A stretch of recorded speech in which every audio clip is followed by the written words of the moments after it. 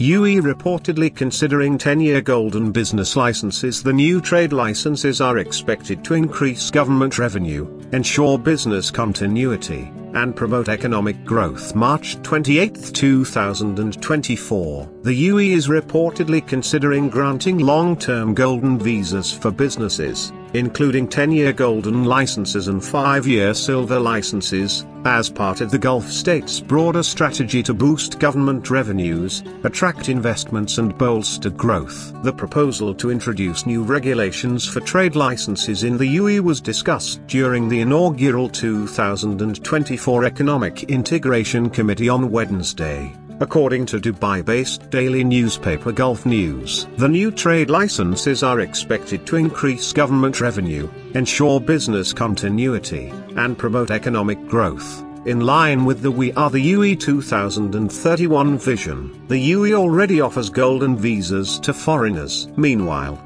the proposed trade licenses follow the introduction of the Golden License Scheme in Bahrain, which offers benefits to companies and has attracted large-scale investment projects to the kingdom. Earlier in March, the Bahrain Economic Development Board said the country's Golden License Scheme attracted $2.4 billion in investments from 9 major projects, which are expected to create 3,000 job opportunities.